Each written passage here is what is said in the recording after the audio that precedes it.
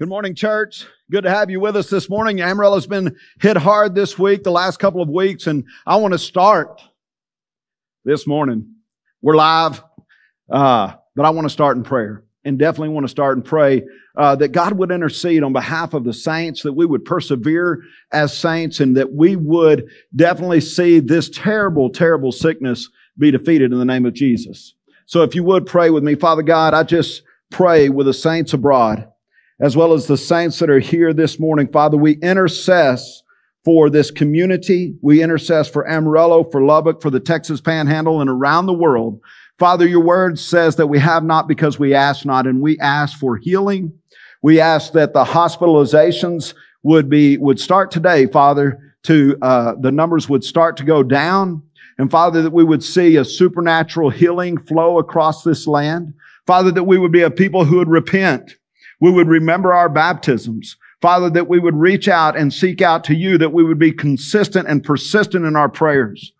Father, let us have today, Father, we ask this for wholeness, for healing upon our population that we serve. Lord Jesus, we love you and we thank you, Father, that you are our hope. In Jesus' name, amen. I would also like to express my thanks and gratitude to all the healthcare workers out there that are working diligently, patiently, and strategically to bring healing and wholeness back to people's lives as well. So as we get started this morning, I'm jumping back in to Family Ties Part 2. You guys, we're going to have a great time today. Stay with me. We're going to move quickly. God shows that His kingdom is supposed to be expressed through our communities of faith. And the basic community of faith is what, church? That's right, the family. The family. So where two or three are gathered in His name, there He is in their midst is what He says. He starts in Genesis and He says, it is not good for man to be alone. He commands us to be fruitful and to multiply. And church, we can't do that on our own. All right? It's tough to be fruitful. It's tough to multiply by yourself. It won't happen. And we're created out of His image. In His image, it shines brighter through us as people who are drawn together. Through a family, a nation was born. Look, Abraham, Isaac, and Jacob, 3 generations and a nation. Imagine what America would be if we could get our church to start thinking generationally again. You know, the founding fathers of this great country, that we're able to express our freedoms. They understood what it meant to sign their name on the dotted line. Benjamin Franklin said we must all hang together or surely we will all hang separately. It's important that we understand what's been given for us. Because I'm telling you, if we don't start thinking generationally, Satan already has. I mean, I think back on 1962. I wasn't alive, but I think back on it. I read a lot of history books, by the way, just so you know. I'm reading one about Custer right now. But 1962, we better take prayer out of schools. 1963, we better take the Bible out of schools. 1973, Roe versus Wade. 1980, we take all of the government 10 commandments out of governmental institutions, or that's what they were supposed to do. In 1992, 1993, right in there, don't ask, don't tell. There's no doubt that the devil tends to think generationally. What's happened to the church? Why aren't we thinking generationally? Some of the things that I mentioned today about family and family unit, I mean, I think of the Pope and what he put out today. 52% of professing Christians come out of the Catholic faith. And for him to make such a statement, such a claim as what he did, it really bothers me because it's really in opposition to what the Word of God says. We've got to learn what it means to be a people of God again, what it means to have His Word embedded, not just in me, but also in my children's life, to think generationally, what's this going to look like 20, 30, 100 years from now? God wants what's best for you. When the Pope mentioned the sanctity of marriage and those types of things, and yet he speaks about homosexuality and those types of things. Let me tell you something today, church, that if you struggle with homosexual tendencies, I'm not against you. I'm against the movement. I'm not opposed to you. Here's what I would say is that in reality, all of us have struggles that we are called to overcome in our lives. And being gay or feeling like you're being gay, that is not God's best for you. I would say it this way. We have people that start living together long before marriage, even have children long before marriage. I just want you to hear something. I'm not against you. But what I would say is it's not God's best for you. Many people would say that we're saved anyway. Study the word sozo. That's the Greek word for save. It's an ongoing process. And we are supposed to think of it that way in order for our next generation and the generation to follow, that they too will walk in the one hope of their salvation as well as their calling. Study and show thyself approved is what the Word of God says, because the Word of God is right. And even there are things and there are passages that I have to look at and say, this is a challenge for me. I was challenged this last week as we went through Kingdom Families with Miles Sweeney. Challenged in so many areas, feeling like I've come up short in my own life in areas that I should have been stronger with and in, especially as a pastor. Last week, we talked about the roles and the responsibility, because as we go through this, we're talking about roles and responsibility in family ties, the roles and responsibilities that each person in the family has a responsibility to or towards. What's the role of the child, right? To honor and obey. We covered that last week. Now, some of the children, I know what they say. Well, I didn't ask for you to be my parents. Well, just remember, the parents didn't ask for you to be their children. That knife cuts both ways, right? They may have prayed for children, but they didn't know they were going to get you. Go back and listen to last week's message or watch last week's message and learn the role, what it means to honor and what it means to obey. Solomon stated in Proverbs 24, and this is our focus scripture this morning. And by the way, this would be a great scripture for you to write all throughout your house. It would be nice for the house to see this again. Proverbs 24, 3 and 4, through skillful and godly wisdom is a house, a home, a life, a family built. And by understanding it is established on a good foundation. And by knowledge shall the chambers of its every area be filled with precious and pleasant riches. I want a home that is filled with precious and pleasant riches. To have a home such as this, he starts out with the word skillful. The word skillful in the Greek, actually, it's an interesting word because they take it from an archer's view. An archer had to be skilled. An archer, to master the ability to be an archer, they had to masterfully set the arrow, draw it length, and release at the perfect height in order for the bow to carry the arrow to the target that they were shooting at. Can you imagine what Solomon sees as he's writing out this very verse in Old Testament scripture? He's seeing this one who is skillful, who is masterful, who definitely designates a target, and he shoots an arrow directly at it, and he's saying, this is how we ought to raise our families. Godly wisdom is the ability to seek God's will for our lives and also for the lives of our children. So we need to be skillful. We need to be intentional about how God would direct us to build our families. So last week we talked about children's roles. Today we're going to talk about parental roles. Parents, I'm talking to us. Now there's a couple of parent roles that I want us to just be aware of very quickly. The first one is parents on how to raise your children. It's very important that we get this established in our heart, deep down in our heart. But the second is this: parents, how do you take care of your parents? Because many of us still have parents that are alive. Many of us still have roles and responsibilities for our parents that are older now, that require care or maybe have needs that we are supposed to supply for them. We'll cover that part next week. Today I'm going to be talking about the parental parts of raising our children. The first thing a parent should know is this: that no matter how cute, no matter how much they look like their mom, no matter how obvious that they were created in the image of God, they may even look like God Himself, your child still has a sin nature. And it's going to have to be addressed at some point. It's going to need to be dealt with. And the younger that it's dealt with, the better off you're going to be. Proverbs reminds us in Proverbs chapter 10, verse 1, a foolish son is the grief of his mother. Proverbs 17:21, to have a fool for a son brings grief. There is no joy for the father of a fool. Both parents are included in that statement. Proverbs also reminds us that the son who is honorable to their parents brings glory upon them.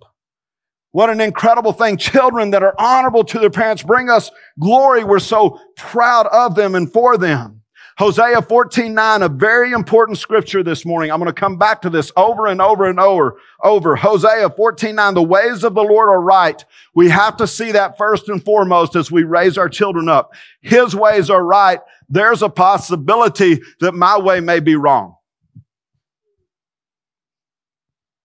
His ways of the Lord, the ways of the Lord are right. The righteous walk in them, but the rebellious stumble in them. They stumble, they trip them up. They know better, but they go on and do otherwise. Too many parents fence in their dogs at night and let their kids run free. I've seen this happen. I need to repeat that. Too many parents fence in their dogs at night and let their children run free. Years ago, I was confronted. I taught a message, and there happened to be a couple of pastors that were in the service that day, and both of them set up a meeting. They came and talked to me, and they said, Curtis, one thing that's obvious, you don't understand the sovereignty of God. And so they preached to me, and they teach to me about the sovereignty of God. And I've always believed this. There is the sovereign hand of God, but there's also the free will of man. And where those cross, I don't claim to know, but both are active in our lives. And one of them, by the way, their child at the age of 14, bless her heart, and I wouldn't wish this on anyone, but she became pregnant because he didn't believe that she decided that she needed discipline, direction, or anything else that sovereignly God was going to do with her what needed to be done. Guys, I'm telling you, pay attention. God wants us to intervene in our children's lives all throughout Old Testament as well as New Testament. We are supposed to be thinking generationally. Generationally, it means we have a responsibility to our children, and it never ends. If you're a parent, it never ends. Luke chapter 15, verse 11. Now, you know this as the parable of the prodigal son. Some of you may know this as the parable of the lost son. I like to think of it as the parable of the parent. But let's look at it. Luke 15:11. And he said, there was a man who had 2 sons. So if there's a man who had 2 sons, there must be a mother that has 2 sons. You get this? Stay with me. And the younger of them said to his father, Father, give me the share of property that is coming to me. And he divided his property between them. Not many days later, the younger son gathered all he had and took a journey into a far country. And there he squandered his property in reckless living. Now, that's as far in this story that I'm going to read, but I'm going to unpack all of it. You know where it's at now. It's in Luke chapter 15. You can read it today. Now, let me say this. There are 2 brothers here, and the younger asked his father for his inheritance. There's a problem. Remember, the way to interpret and study Scripture is first, who is it being written towards, or who heard it first? The Jewish people that were sitting in the presence of Jesus at that time understood what he was saying when he said, here is this parent, these parents, or this father, and this father has 2 sons, and the youngest asked for his inheritance. You see, the way that they would interpret that in their day and time, according to the Mishnah, and go read it. And if you want to know how to get it, I've got all of this in my notes. I read it myself to make sure I was saying this correctly. But basically, the way they would have interpreted this is if the youngest came and asked for his inheritance, it meant that first, the youngest person in the family usually received the least amount of inheritance. The oldest son would always receive double portion in the Jewish heritage or history.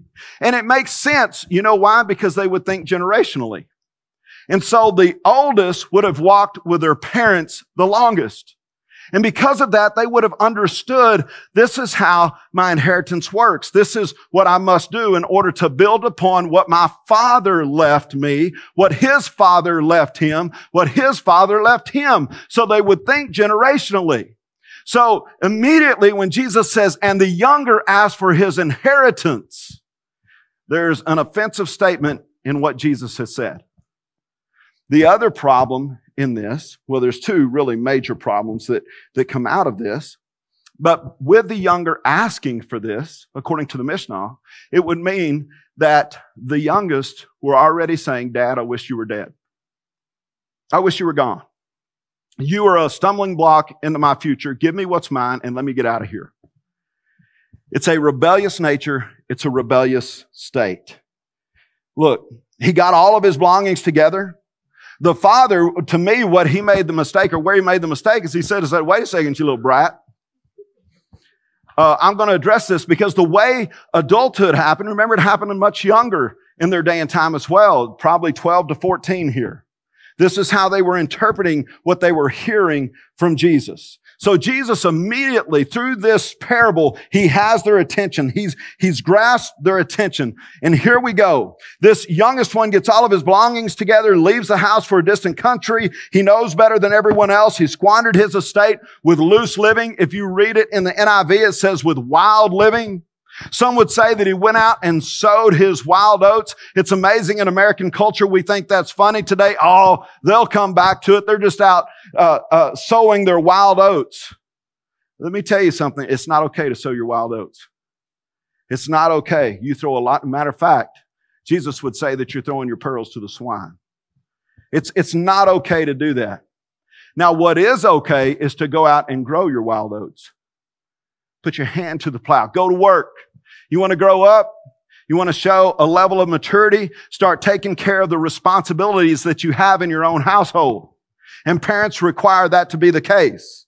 So he goes out, and in verse 15, he went and attached himself to one of the citizens of that country. This is what it means there. It means that he attached himself to this culture.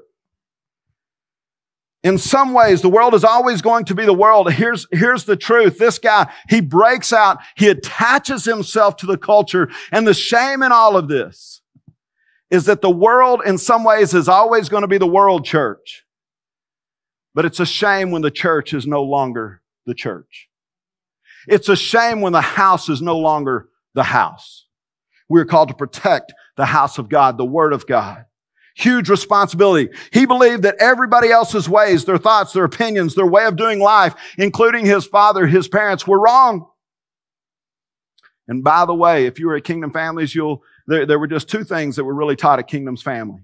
One of them was the pouring in to your children. The other was purging out. And that boy needed some purging out. Let's keep moving. The prodigal, though, the good thing, no matter how selfish he was, and though he runs and attaches himself to this culture, what he finds out is this culture is just as selfish as I am. And because we're all selfish, we're all trying to get me, myself, and I, that unholy trinity, fulfilled. And so he finds out, oh my goodness, this is a selfish culture. But here's the cool thing about the prodigal. Is he remembered his way back home. A way that would lead to life. A way that would bring him back to a place where he was brought up. A place of being loved, of being cared for, of being nourished. See, in order for this to happen with the prodigal, he had to lay aside some things to come home. His ambition wasn't necessarily wrong. I'm going to say here in just a moment some things I liked about the prodigal. I like the fact that he was ambitious. Now, let me tell you what is wrong. Those of you who were with me this past Tuesday morning, I'm talking about Korah's rebellion. And you'll find out not through Numbers chapter 16, but through Jude, you'll find out that Korah's rebellion was a rebellion that was selfish. It was selfish ambition that led him to that rebellion. Now, this prodigal, I believe that is selfish ambition, but if you have ambition in you to strive and succeed in life, that's of God. Go get it. Here's what I love about unselfish people being successful. It means others are going to be blessed. But let's keep moving. I love to be around ambitious people. They inspire me. Some think he was after fine living, splendor, wealth, and power? I don't necessarily think so. I think he was after control. And instead of being blessed to go by his father, he felt he knew better than his father. And a matter of fact, instead of just going and making it on his own, he says, wait, before I can make it on his own, you need to give me a big paycheck before I can make it on my own. So Dad, write it up. Now let's keep going. He's thinking, I need to live by my opinion, my ways, my thoughts, not by my father's. Now, careful, church. We can't judge too quickly here. It's easy to do that. We've all been the prodigal. We all tend to pick on people of the flesh. This guy has been beat up by every pastor out there, but who hasn't wanted control of their life at some point in time? Who of us haven't been deceived by the flesh? This man was seduced to leave the house. He wanted his blessing. He forgot that the way of the Lord is right. Always right. You know, I started to preach on Jacob and Esau. I shouldn't do this because we're online. We have a time limit here. But why would Jacob want to steal Esau's birthright? He gets double. It pays good when daddy goes on. Let's keep going. Why am I saying that? It's control, right? It's control. But let's not be too hard on this guy. All of us have been deceived by the flesh at some point in time. He wanted something and he went after it. He tried, he attempted. When he wanted a portion of goods, at least he asked for it. And by the way, his brother was rewarded because of it. Probably not to the extent he could have been or should have been. When the famine hit, he didn't pray in tongues. He went out and got a job. It was a bad one, but it revealed to him what he had left, what he had walked away from. A good home, people who loved him, who helped him, who had an inheritance, an opportunity for him down the road if he would have just waited. This man moved. He changed. I love the fact that he was passionate. Church, we've got to learn to celebrate when these people come back. Instead of condemning, celebrate when they come back. There's a call to them this morning. Remember the ways of the Lord. Hosea said it, the ways of the Lord, church, I can't emphasize this enough, are right.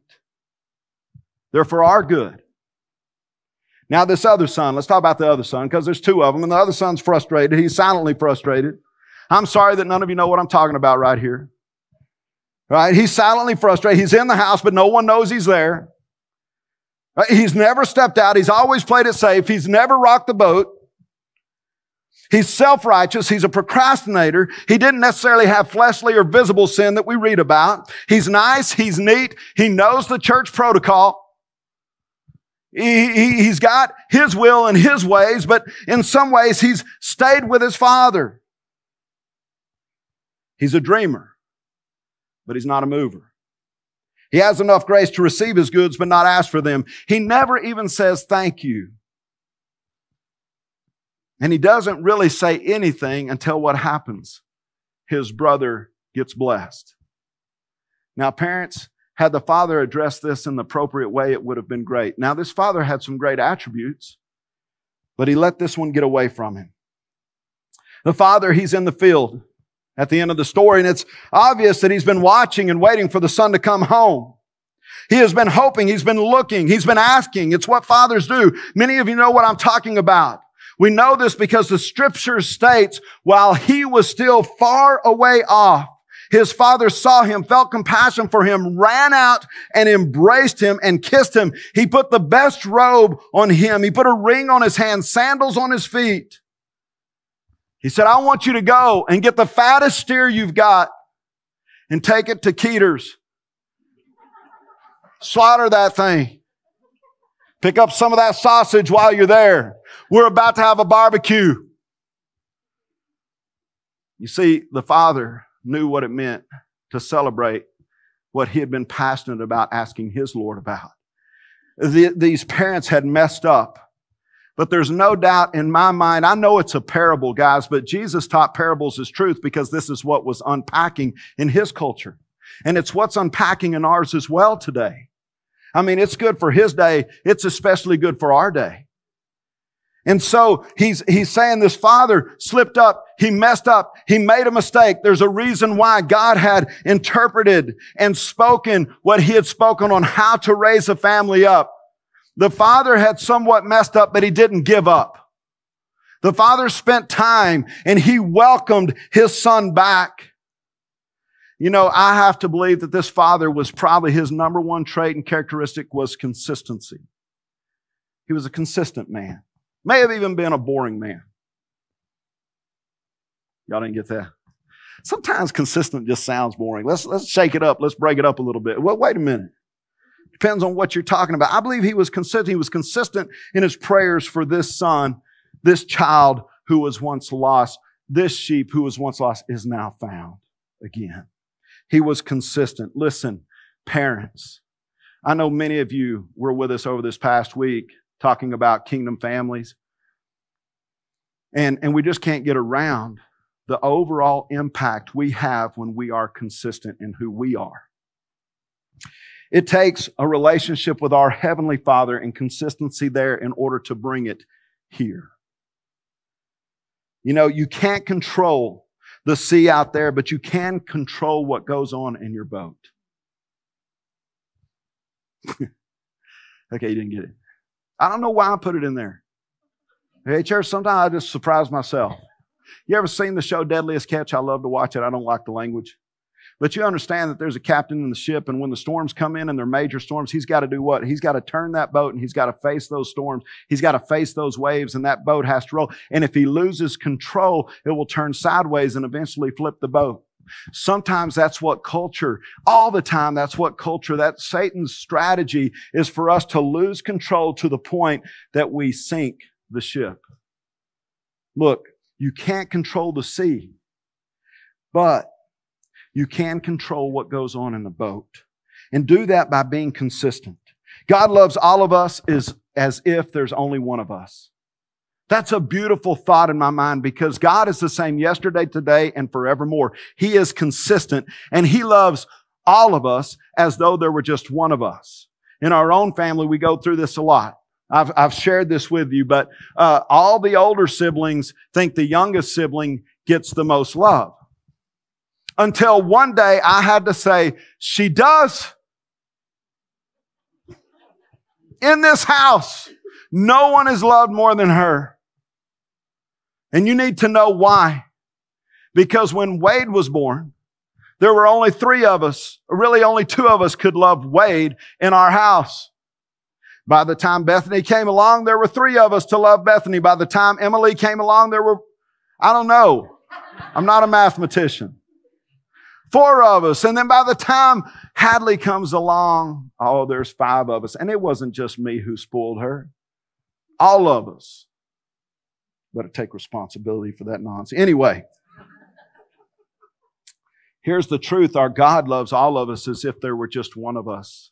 He's got all of these children, but He hears us when we are consistently on our knees. When we're walking with Him, there is not a son or a daughter. There is not a father or a mother that does not like to be in communication with their family unless their family is broken.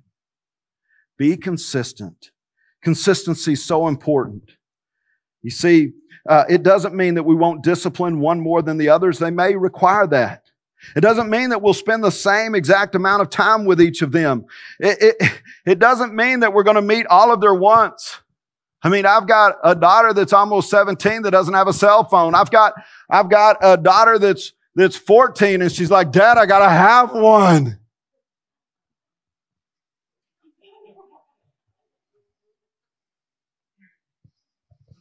You see, here's the thing. In the house, though, our love must be consistent throughout. We've got to love all of them as though there's just one of them. Jesus speaks another parable of 99 and yet one being lost. This one's got to take my attention for now. I've got to go. If a man owned the land, he was successful. That's what this parable means. He's a successful man. And there was an expectation of an inheritance from his children. A responsibility, though, must be taking place as well for the inheritance to happen. Children were taught from a young age to memorize Scripture. These 2 sons, even in a parable, should have known better. Our own Heavenly Father is the same yesterday, today, and forever. He teaches us through His own consistency. Had the parents remained consistent, in these children's life, a parable wouldn't have to be told. See, that brings me to my second point. Persistence. Parents, we've got to be consistent and we've got to be persistent. Most parents are persistent with their children. They are. But you must keep going, keep pushing, keep being the example of their faith. Bring them to church, worship with them, teach them, encourage them, never give up, even at difficult times. Don't stop. Remember, all throughout scriptures and the ancient church, we have this theme. It's known as the perseverance of the saints. If we can persevere before them, we can have an expectation that they too will persevere. We've got to persevere in our teaching. Be persistent in your teaching. It's not always about what you say. It's about what you do. Of course, we reap what we sow. Church, turn off the TV. Turn off the unchristian music. Turn on worship music, books, games, dates. Those things are very important. Don't cheapen the gospel. Preach it and teach it for what it is. Develop a vision in them. Encourage them through your teaching. You know, Miles, one of the things he spoke about was the difference between training and teaching. And as he unpacked this truth, I realized that I'm more of a trainer than a teacher. Allison's far more of a teacher probably than a trainer. It's just the difference in us, but it's how God brought us together to minister to our family. H. Clay Trumbull states the difference this way. He says, "It has been said that the essence of teaching is causing another to know. It may similarly be said that the essence of training is causing another to do." I have a way to cause others to do. You better do it or go to your room. Anyway, let's keep going. Right? Teaching gives knowledge. Training gives skill. Teaching fills the minds. Training shapes the habits. Teaching brings to the child that which he did not have before. Training enables a child to make use of that which is already in his possession. He who knows how to teach a child is not competent for the oversight of a child's instruction unless he also knows how to train a child. And Proverbs 22:6 says what? Train up a child. Right? Train up a child. We are called to lead in our teaching, to persevere, to persevere in our leading. Learn to lead by example. Are we sacrificing our kids to false idols today? It's amazing to me how busy our children are, how the culture has them, it seems like, at every waking moment. Careful with that. Don't sacrifice your kids to false gods. Encourage and equip them through your leadership. Remember these words. What is rewarded is repeated. So learn to encourage, learn to equip them, learn to have an expectation that they're going to listen to you because you have persevered and your leadership goes before them and they are drawn to that. And then when you see them taking care of the inheritance at hand, isn't it a great day when you pull into the driveway and there's some trash in the yard and oh my goodness, my child wasn't even told. They went out and picked it up. They're learning to be responsible with their inheritance. Reward that if you want it repeated, church. See, be consistent and persistent in your leadership. Jesus said, if a blind man leads a blind man, both fall into a pit. We are supposed to be called and led by the Holy Spirit. And that's what leads us to lead our children. David Jeremiah stated it this way, for most little girls, life with a father is a dress rehearsal for love and marriage. One of the greatest things a father can give to his children is the love of his mother and the love of his wife. Lead through your prayers. And I'm going to end with this, church. It's so important. Be consistent and persistent and lead in your prayers. Hear the words of the Lord because the ways of the Lord are right. Ephesians 1:17. James 5:16 says the effectual and fervent prayer of a righteous man availeth much. Ephesians 1:17 through 19. I pray that the God of our Lord Jesus Christ, the Father of glory, may give you spiritual wisdom and revelation in your growing knowledge of Him. Notice what he says. He says, I pray that the God of our Lord Jesus Christ, before I go anywhere else, I hit my knees, I bow them before my Father. And I pray to the Father of glory that He may give you. I beg on your behalf. I pray for spiritual wisdom upon you and upon my children. I want them to know the ways of the Lord. The best protection for your child today, church, the best protection your child will ever have is the ability to be led by the Holy Spirit. Teach them. Show them. See, when is the last time we prayed for someone like this? Someone like this. Francis Chan tells his pastors this: if you're not praying for your people by name, don't do anything else. If we're not praying for our families by name, stop everything else and start there. Listen, there are some battles, there are some storms, there are some waves that are too large for us to lead through on our own for sure. We had a battle a couple of years ago. The only way it could be won was not by my words, not through my might, but through the ability to go to my Father in glory, who looks to distribute what He has among us so that we don't walk through this life as orphans, but as children of the Most High God. And we have that ability within us to lead our own families into what's true, into what's right of the Lord. You see, our world is changing, our country is changing, and unless we raise our children to be led by the Holy Spirit, they're not going to make it. Those are bold words, but I mean them. To have strength with all the saints of the past and endure in their faith to the end. Unless we are raising up disciples and children who have that type of fire from within, they're not going to survive. But once they are rooted in the love of Christ, we don't have to worry about their future, because greater is He that is in them now than he that is in the world. See, pretty soon the wind is going to come, the sun is going to beat down, and those who are scattered, the seed that's scattered among the rocks is going to sprout quickly but dry up just as fast, if not faster. In the prodigal story, how much time do you think the father, and yes, the mother as well, spent on their knees over their children? The scripture states that while the son was still far off, the father ran to him, the expectancy of the return. You see, I believe he said these words, or as it played out, I know it's a parable, but as it would play out, that's my son, that's his walk, that's his stature, those are his shoulders. I remember that limp from when he was 12 and broke his leg. That's my boy, and he's coming home. I won this battle after I failed in all that I did, or felt like I failed in all that I'd brought them up in. I never left my knees. I was consistent. I was persistent. And that's my boy. I'm running to him. And he draped himself around his neck. And he held on to him. He had prayed for this day. And now it was among them. Would you join me in a word of prayer? Father God, just as Solomon taught us, through skillful and godly wisdom is a house, a home, a life, a family built. And by understanding it established on a good and solid foundation, and by knowledge shall the chambers of its every area be filled with pleasant riches.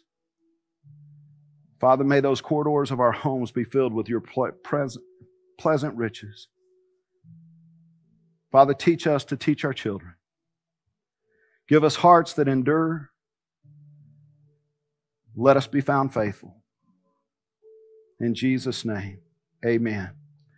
I'll ask church if you'll please stand. If the altar team would make their way forward.